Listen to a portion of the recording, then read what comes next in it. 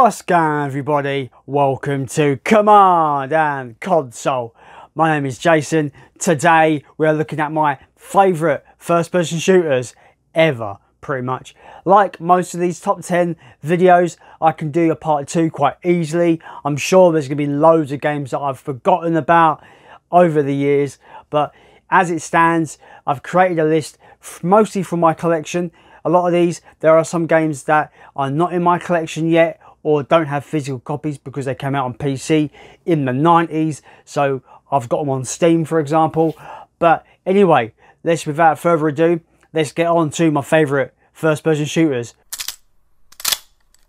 So my first honourable mention goes to Blood, the 1997 just first-person shooter made by Monolith Productions. Really great FPS. It's got one of my favourite shotguns in any first-person shooter of all time. You go against these cult-like enemies and they've got an amazing scream when they die.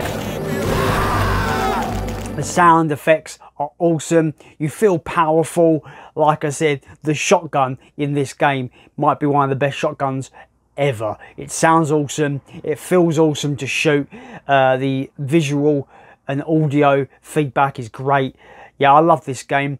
It's so much fun. It's that classic 90s, you know, they call them boomer shooters now, but it's that classic 90s style where the levels are like more like maze-like, and yeah, you got to find your keys to get through doors and stuff. It's classic Doom-esque gameplay, but Blood is one of the best of its kind in my opinion. I absolutely love it. Next honourable mention, Call of Duty Modern Warfare 2. I bring this up solely because it took over my life when it came out in 2009. It absolutely took over my life. I played the campaign throughout completely. I played loads of the special ops missions, tried to beat every one of those. And obviously, we can't talk about Call of Duty without talking about the multiplayer. I think, aside from maybe Call of Duty Black Ops and Black Ops 2, Call of Duty Modern Warfare 2 has had, for me anyway, the most memorable multiplayer suite in a Call of Duty game. It took what Modern Warfare did and it just expanded upon everything it did, be it the kill streaks, be it the leveling up system, the progression, going prestige to make you carry on and build up your character even more. I have so many great memories of Modern Warfare 2. My next honourable mention is the original Doom from 1993. This game is an example of the granddaddy of first-person shooters. It's a game that I can just stick on vanilla and play it and have a blast. You know, have a quick couple of levels and just kill demons and have an awesome time. The wonderful thing about Doom 1993 is that it's been iterated on and modded and had this, you know, 30 years, 40 years of a modding community on PC that has made amazing mods for it that has made the lifespan of this game infinite. The original Doom is almost an infinite game now because you get it on PC for nothing, for pennies, and then you can just get loads of mods for it and have new experiences for it. But as the vanilla game stands, it's a timeless first-person shooter. You can jump on it and play at any moment and still have fun with it. The game is a technical marvel for what they were able to do at the time. And yeah, it's so good. I love the original Doom. I will always love it. And the mods you can get on it now make it an infinite game of possibilities. One highlight is Brutal Doom. That mod is unbelievably good. And yeah, it's just so good. That's Doom. So that brings us to my actual top 10 list. This one's taken a while to create. It's been like, do I like this one more than this one? Stuff like that. But anyway, without further ado, Medal of Honor Frontlines. So yes, this game is fantastic. It has aged really well as well, surprisingly. This game is still as fun to play as it was back in 2002. This is the golden age of Medal of Honor. I do miss this franchise, especially when it pertains to the World War II aspect of those games. I remember the first game being pretty fun on the PS1, kind of one of the original kind of first-person shooters for the PS1. Then you've got Underground, which was a sequel to that, which was pretty much the same thing. And then we got this on PS2. I know there's a bunch of games on PC that came out, like European Assault and stuff like that. This one is the creme de la creme for me. Medal of Honor Frontlines. The opening level where you're storming Normandy is one of, if I want to go out on a limb, is one of the greatest cinematic moments in video games. Intense, beautiful, awesome, and it still holds up today. Yeah. Definitely inspired by Saving Private Ryan, but also inspired by the true horrific events of that time. Yeah, I love this game. I love the shooting. I love the environments. I just think the aspect of World War II is a fascinating time as well. It's a terrible time, obviously, but it's a fascinating time to read up on history on it. And this game kind of gives you enough there to give you almost like a history lesson as well. I absolutely adore it. It's fantastic. One of the best games of this generation as well. The GameCube version is probably the best version of it in my opinion. But yeah, that's Medal of Honor Frontlines. Soldier of Fortune, one of the first first-person shooters to really like push the envelope and make it as violent as all hell. Obviously, Doom and Blood had their kind of controversies where it being kind of violent and dark and brutal. When they brought things into the third dimension, Soldier of Fortune was the big bad when it concerns like protect my children, super violent video game. I mean, the game comes with a warning and an age rating, so this game is brutal fun. The shooting is satisfying. The shotgun is probably the most powerful shotgun in any video game ever. Not the best shotgun in video games, but it feels like a cannon in this game. This shotgun right here, I don't know what shotgun it is, but yeah, that shotgun on the front cover, it feels like a cannon in this game. It's so brutal. The violence is over the top and campy, and the guns feel really great to shoot. You're this mercenary who is tasked to basically go declare war on terrorism, and you're like their go-to guy to get shit done. And yeah, you just go different levels, just shooting and just basically brutalizing these terrorists in this game. Absolutely brutal fun, awesome stuff. This PS2 port is pretty good PS2 port. Obviously I'd rather play it on PC, as you see. Like I said with Doom, it's been modded to hell and it looks great. But I'm holding this up because I do like the PC port, but I have a physical version of the PS2 version, so I want to hold it up. That is Soldier of Fortune. Awesome fun game, great shooting. The shotgun's like a cannon, and it is really, really violent. There is a sequel to this, which isn't as good, but I still recommend the sequel as well. It's pretty decent. That's Soldier of Fortune. Next up is one of the last first-person shooters to come out on the PS2, and they really pushed this game to its limits, in my opinion. And I think it might be one of the best-looking games on the PlayStation, in my opinion. That is Black. You've probably heard people talk about this game for quite a lot. It is one of those kind of like overlooked, underrated titles that people need to go and check out if you've not. It's such a great game. It looks amazing. It's pretty much gun porn, the video game, essentially. It's all about, showing you really eccentric reload animations. I love reload animations, me. So I'm all about just satisfying reload animations for this game. The guns look great. They sound huge in this game.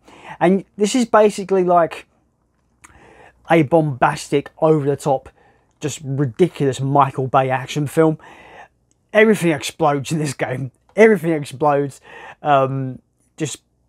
Shrapnel, particles go everywhere. It's actually a marvel this actually runs on the PS2 as well as it does. It looks great as well. Like the actual quality of the game in terms of graphic is actually surprising for a PS2 game. But the gameplay is just bombastic, over the top, just explosive fun. It's not violent in any regard. Like when you shoot people, they don't bleed or anything. It doesn't need the violence to be there. It's got bombastic explosions and ridiculous set pieces that are just satisfying to play through. And yeah, and like I said, the reload animations are just satisfying. I can put on a video of all the reload animations from Black and be just chilled out. It's just satisfying. Go and play Black. It's fantastic. I do want to get the original Xbox version as well for this, because it's backwards compatible on the Series X, but I've got the PS2 version for now. That's Black. Speaking about overlooked first-person shooters that no one's actually played, Cold Winter. This is a James Bond-esque spy, secret agent game with actual teeth. This game is awesome. Imagine like one of the James Bond games, first-person shooters, but it's brutally violent and it's got better gunplay, in my opinion. You're a MI6 agent. It's pretty much James Bond, but yeah, you go around and do missions, and some missions you've got to just plant cameras around the area to get like a foothold on what's going on, the meeting that's happening, and then you can decide whether you want to go and you've got to disrupt the meeting, but you can go in guns blazing. You can do other things. It's quite decent in the way it kind of lets you tackle certain objectives, but it's all about the gunplay. The gunplay is satisfying. The enemies, when they get hit with the guns, blood splats everywhere. Ragdoll physics abound. It's so fun to kill shit in this game.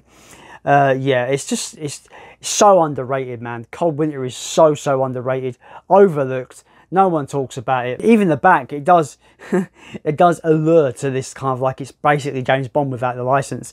No tuxedo, no license, no mercy. I highly recommend it if you want over the top, ridiculously violent gunplay that has really satisfying audio visual feedback. This is one of those really cool games, and it's got cool diverse objectives that are not necessarily about shooting stuff, but it's all about that secret agent stuff, which I always appreciate with these kind of games. But yeah, one of my favourite FPSs of all time, and one of the most overlooked PS2 games ever. That's Cold Winter. Next up is an absolute bona fide classic, and I adore this one. Again, what I'm about to hold up is a port of this game. The PC version is of course superior. I'm talking about Half-Life. One of the greatest games of all time. It changed the first-person shooters forever as well. More focused on the narrative aspects that we didn't really get with FPS in the 90s. Obviously, we came off of stuff like Doom, Duke Nukem, and Quake. More, emergent, immediate, fast-paced shooting. Half-Life takes that, slows it down, and adds a really cool story to it. This PS2 port is pretty much a pretty good port. It's a marvel that it runs on PS2, to be honest. Obviously, when I talk about it being my favourite FPS one of my favourite FPSs of all time, the PC version is the superior version. It's the version to play, right? I'm holding this up because it's something I can hold up, and it's the game. But the PS2 port, it shouldn't be ignored. It's actually pretty decent, all things considered. Half-Life is so good. Gordon Freeman, one of the most iconic video game characters of all time. I would say, of all time. You see that you see the hazard suit, and you see him with his glasses on, his little goatee. Iconic. You just know who it is, right? This game is unbelievably good. One of the greatest FPSs of all time. That's Half-Life. Next up is an open world FPS that is a sequel to an original game, and this one is probably the best in the series. I'm talking about Far Cry 2. Yes, what can I say about this game? It's unbelievably immersive, incredibly so. The shooting is fantastic. The game looks awesome. They go down the realism route. Not many games tend to go down, especially when it's a full-on AAA title like this by Ubisoft. What Far Cry 2 does for me, it really makes you. It's almost a open world immersive sim in the first-person shooter genre. It really makes you be a part of the world. Unbelievably great atmosphere in this, and it's all about you're hunting down this arms dealer, but there's these two factions in Africa that are at war. So you're pretty much this little dude in the middle of this continent-wide war. Gunplay is awesome in this game. It really does go down that realism route, like I said, where you're usually procuring weapons from falling enemies, and usually they're old and rusty and they jam. The healing factor is really interesting as well. You can bandage yourself up, and you see animations, you cutting the bullet out of your arms and stuff. This game goes fucking full hog with the sim element. The mechanic that a lot of people don't like, and I don't like it, I could do without it. Your character gets malaria. So now you've got to go around and find antidotes for this, or it will kill you. And I remember doing tons of this game, playing loads of it, loving it. I must say though, the fire in this game, no game has fire quite like it. It's unreal. The fire effects in this. You start a little blaze near some grass, a whole bloody forest fire is up in flames. It's unbelievable. The fire in this is like one of the best aspects of me. Just going around with a flamethrower, just burning everything. It's so cool. I remember playing this game, putting loads of hours into it, and I get to a certain story point. I look at the map. So you've got the map is huge at the beginning anyway. Oh, by the way, Jason, that's only half the map. Then it unlocks the south part of the map. So it's like you've only been playing on half the map. It's massive. This game is absolutely huge, and I love it. It's so good, man. Like, I highly recommend tracking up a copy of Far Cry 2. It is backwards compatible with the Xbox Series as well, so you can just plop it in your new Xbox and play it. It's so good, man. It's so good. There's a buddy system as well, so you can hire other mercenaries to work with you, and they're pretty good. The AI are pretty decent. They'll come and they revive you when you're downed, and they will, you know, proper give you cover shooting and stuff. Yeah, loads of aspects I love in this game. It's so good. That's Far Cry 2. Next up, we have another sequel, a game that's, you know, a series that I sorely miss this series. I love this series of games. There was 3 games in this series. They're all fantastic, but I think this one is the creme de la creme. Time Splitters 2. This game is made by Free Radical. It includes some developers that came away from Rare and who helped make GoldenEye and who helped make like Perfect Dark. So it's got that kind of like pedigree in there, and you feel it in the gameplay. You have that vibe. It's like the next game from those guys, you know, like it feels like it's the, you know, you got GoldenEye, you got Perfect Dark. Here's our next game, Time Splitters. It definitely has that pedigree in there. You can feel it in the mechanics and the gameplay. The shooting does feel like it's from that breed, you know, that GoldenEye kind of breed of first-person shooters. But Time Splitters 2 for me is a perfect sequel. The story mode is fantastic, so much fun. The shooting is as satisfying as ever. If you've played GoldenEye or Perfect Dark, you're going to be right at home with this game. The shooting is so satisfying and so just bombastic and awesome. Yeah, the characters are all eccentric and over the top and flamboyant. So fun, man, this game. And when you get onto multiplayer, it's even more crazier, right? This game had one of the most fun deathmatch modes ever. You can run around as a monkey with a machine gun. It holds up now. It's so good. That's Time Splitters 2. We're down to the final 3, guys, and my number 3 goes to Fear. When you're looking at games that have got amazing gunplay and amazing action, one of the best. Looking for a game that has unbelievably scary horror, that actually is really scary and adds an amazing atmosphere to the whole proceedings, this one. A game where the enemy AI has never been topped in any game ever. Fear is everything that you want in a action horror. It's like it was a horror film directed by John Woo. It's crazy good. Yeah, in this you can slow down time and just obliterate enemies. And the cool thing about the enemies, though, like I said about the AI, is that they adapt to your playing style. So if you're really aggressive and you run at them and shoot, they will back off and they will find a way they will find cover. But if you're like hiding, they will seek you out, they will flank you, and they will try and like basically push you out of hiding. Incredible AI for the time, and I don't think it's been topped at all in the modern era. Yeah, this game is unrivaled action, really, in a first-person shooter. Absolutely bombastic. Every gun just sounds huge in this. The shotgun, the special shotgun, is unbelievably devastating up close. You can pretty much just evaporate enemies with the shotgun. It's that powerful. This game is one of the best ever, not just first-person shooters for me. It's one of my favourite games of all time. But yeah, as it comes to first-person shooters, this is one of the best of all time. That's Fear. BioShock. Yeah, I absolutely adore this game. I play it maybe once or twice every year. It still holds up. It's still incredible. And yeah, I can't express how much I love it. I love the plasmid mechanic, the whole idea of like the 1-2 punch where you use your plasmid, then use your wrench to kill people. The guns are all satisfying to use. The Big Daddy on the front cover here is one of the most scary but awesome characters in any video game for me. Yeah, this game is absolutely fantastic. The world of Rapture is one of my favourite game worlds of all time, even though it is the most depressing and the most grim place to ever exist, I suppose. Yeah, this game is fantastic. Absolutely fantastic. Those opening moments where the plane crashes and you come out of the water. When I first saw that for the first time when I got this game, that was next gen to me. It was unreal. I was like, wow, the water looked unbelievable. And the effects look awesome. The lighting was great. And when you go and you get to the lighthouse, you've got to go down underwater. It looked awesome. The reveal of Rapture was awesome.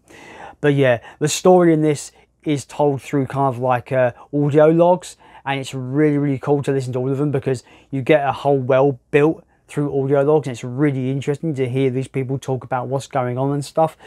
Yeah, it's so good. BioShock is one of the best of all time. And as a first-person shooter, it's one of the best ever. That's BioShock.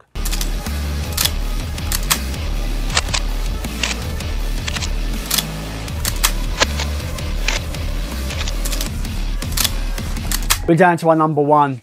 I've picked two games for number one because I see them as a duo. Can't pick between them. They're both incredible. My number one is a joint between Doom 2016 and Doom Eternal. For what I said about the original Doom being timeless, these have taken that aspect of that original game and given us it 1,000-fold.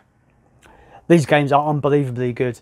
They've taken and were able to retain the spirit of the original Doom game and given us pretty much an update and evolution of those original Doom games. Doom 2016, what a reinvention of the Doom franchise. What a way to reintroduce it to the modern audience. It retains everything I love about the original 1993 Doom and then some. The glory kills are satisfying and never get old. The shooting is fast paced and brutal, and the Doomslayer couldn't give a fuck about any of it. He just wants to kill demons. The lore as well in this is really interesting. They've really fleshed out the backstory of the Doomslayer and the demons and the war between heaven and hell. We didn't really get much of a story in the original Doom. It was just, you're a Marine, you're on Mars, kill demons.